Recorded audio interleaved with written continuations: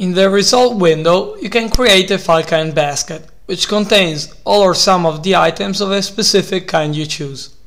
To create a file kind basket, click on the Show button, and from the File Kind menu item, choose the desired kind of file. I've chosen images. Now you can see the three kinds of basket available.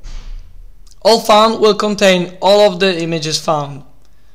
All but one of each group will contain all but one image file of each duplicate group. One of each group will instead contain just one image file of each duplicate group. I choose all but one of each group. Now that the basket has been created, you can see that it contains only images. You can modify it by clicking on Modify. If you want to remove it, Ctrl-click on the basket and click on Hide.